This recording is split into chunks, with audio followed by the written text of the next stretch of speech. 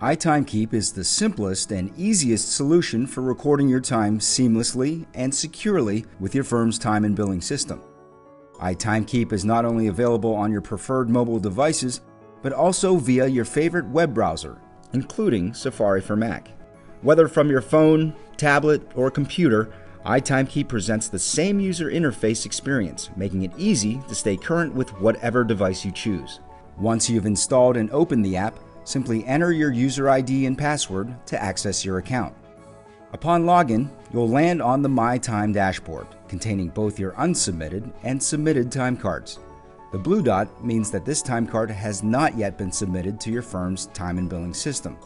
We'll show you how to submit your time cards shortly, but first, let's start with how to create a new time card.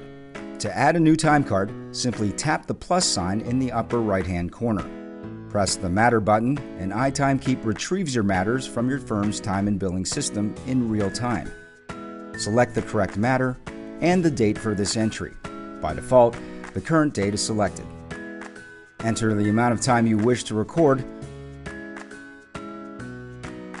then select your task and activity codes, which are also retrieved from your firm's time and billing system.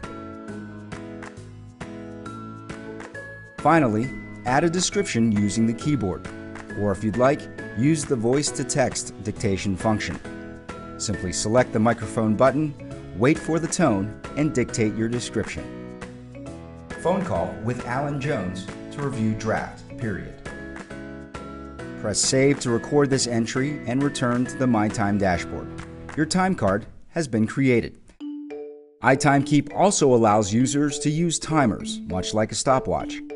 To enable timers, simply go to Settings, scroll down and turn timers on. You'll see that My Timers is now available in the bottom menu bar.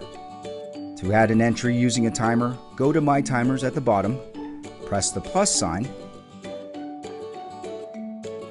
select your matter, and press Start and Save. To pause the timer, simply press Stop. You can start and stop the timer again as needed.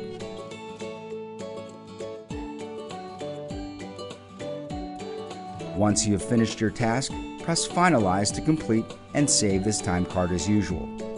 Once you're ready to submit your iTimeKeep time cards, simply return to the My Time dashboard and hit Submit. After your time cards have been submitted to your firm's time and billing system, the blue dot will disappear. It's that simple. As you can see, using iTimeKeep is the fastest, easiest, and most accurate way for you to enter your time in real time.